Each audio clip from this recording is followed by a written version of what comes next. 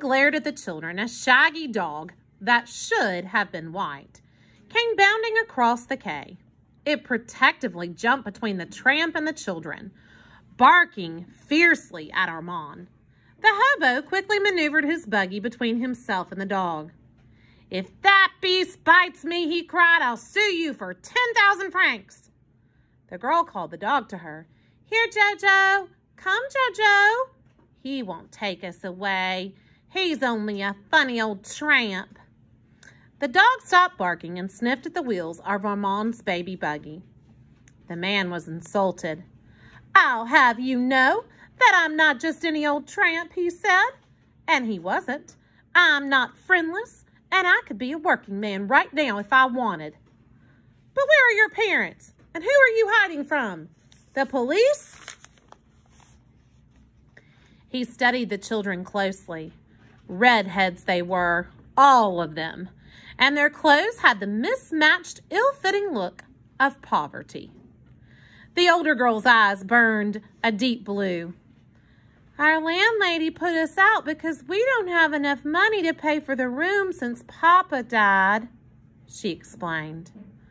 "So Mama brought us here because we haven't any home now, and she told us to hide behind the canvas so nobody could see us, or they'd take us away from her and put us in a home for poor children.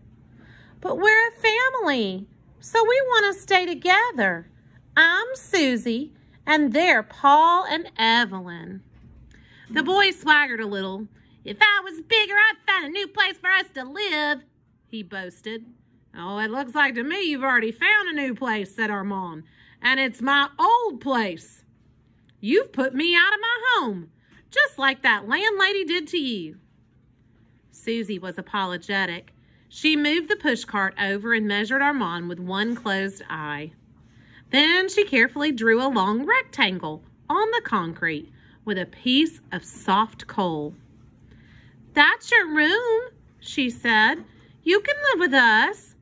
On second thought, she scrawled a small checkered square at the foot of the rectangle. "There's a window," she said gravely, "so you can look out and see the river." Armand grumbled to himself and pulled his coat tighter across his chest, as if to hide his heart. Oh, this starling was a dangerous one. He'd better move on. Paris was full of bridges. The way the Seine meandered through it, no trouble finding another one. But as he started away, the girl ran over and clutched him by the torn sleeve. "Please stay," she begged. "We'll pretend you're our grandfather." Armand snorted. "Little one," he said, "next to a millionaire, a grandfather is the last thing I hope to be." But even as he grumbled, he started unpacking his belongings. He stacked the branches and twigs and made a pile of the dead leaves he had gathered. He pulled out a dirty canvas and a rusty iron hook. He set a blackened can with a handle near the leaves. He sorted some bent spoons and knives. Last of all, he pulled out an old shoe with a hole in the sole. "Might come across its mate one of these days," he explained to the children, "and it fits me just right." The children wanted to help him. Oh, these starlings were clever. They knew how to get it around an old man. Lucky he wasn't their grandfather. But he laid the canvas over the rectangle Susie had made for him. He started a fire with the branches and the dead leaves, and then he hung a big can over the fire. Into it, he dropped scraps of food he unwrapped from pieces of newspaper.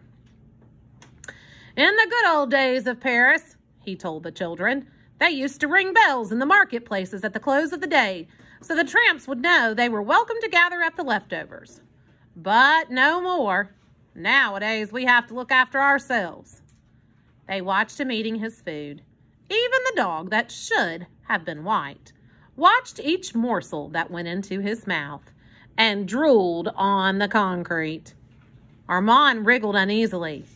"What's the matter?" he said gruffly. "Haven't you ever seen anybody eat before?" They said nothing in reply, but 4 pairs of eyes followed each move of his tin spoon. "Oh, I suppose you're hungry," he growled. "Starlings have to be eaten. Get your tinware." Susie pulled some stained cracked bowls and twisted spoons from the pushcart. Armand carefully divided the food, even counting in the dog. It was dark by the time the children's mother joined them. The lights of Paris were floating in the river, but the only light in the tunnel flickered from a tiny fire Armand had made. He could not see the woman's face well, but he felt the edge of her tongue. "What are you doing here?" she demanded of the hobo. Armand was angered. "Well, I might ask you the same thing, madame," he retorted. "You've taken my piece of the bridge." "The bridges don't belong to anybody," said the woman. "They're the only free shelter in Paris." Susie tried to make peace. "He's a nice, friendly old tramp, Mama," she explained, "and he's gonna live with us." "I'm not a friendly old tramp," said Armand. "I'm a mean, cranky old tramp, and I hate children and dogs and women." "Then if you hate us," said Paul, "why did you give us some of your food?" "Because I'm a stupid old tramp," replied Armand. "Because I'm a stupid, soft-hearted old tramp." Oh, la la. There it was. He had let it slip that he really had a heart. Now this homeless family would surely be after that too. The mother was displeased to hear that the children had accepted the hobo's food. "We are not beggars," she reminded them. "I have a steady job at the laundry, and that is more than he can say." She went to work warming a pan of soup and breaking a long loaf of bread that she had brought with her. Armand sat in the rectangle marked by Susie and thought that his woman's trouble was pride, and that pride and life under the bridge were not going to work out too well together. By the dying light of the fire, the woman went back and forth to her pushcart, pulling out moth-eaten blankets and making bed places on the concrete. Just overhead, the automobiles roared and the lights garlanded the bridge, and people walking along the higher quay laughed lightly. But it could have been a million miles away from the little group under the bridge. "You ought to put them starlings in a charity home until you find a place of your own, madame," suggested Armand, after the children had dropped off to sleep. "This life is not for them. Now, you wouldn't want them to end up like me, would you?" "Families should stick together through the lean times as well as the fat," replied the woman. "And I have hopes. I'm going to see my sister-in-law soon. She may know of a place for us out in Cliché." Armand stretched out his canvas without bothering any covering. He was used to the cold. He never felt it anymore. But he was sure that these children could feel it. And as he lay on the hard concrete, an uneasy thought worried him, like a mouse gnawing at a shoestring. Now that he had befriended these starlings, his life would never again be completely his own. When gray morning seeped into the blackness under the bridge, Armand woke to find the woman gone and the three children feeding some stale bread to Jojo. "Are you still here?" asked Armand. "Don't you go to school or something?" Susie shook her head. "We can't go to school again until we get a place to live. Mama says the teachers might begin asking us questions. Then the people would take us away from her and put us in a home." "Your mama wants you around more than I do," said Armand. "Children should go to school. Where would I be today if I hadn't gone to school when I was a starling?" "Oh, I like school," said Susie, with her blue eyes glowing. "I like to read and write. I want to be a teacher when I get big. See, a man on a barge threw this piece of coal at me, and I use it for a pencil. I hope we'll be able to go back to school soon again." "Oh, then that's where we're different," confessed Armand. "I never did like school, but you surely have to go someplace during the day. Your mama can't expect me to be a nursemaid. I've got places to go." "Oh, may we go with you?" begged Susie.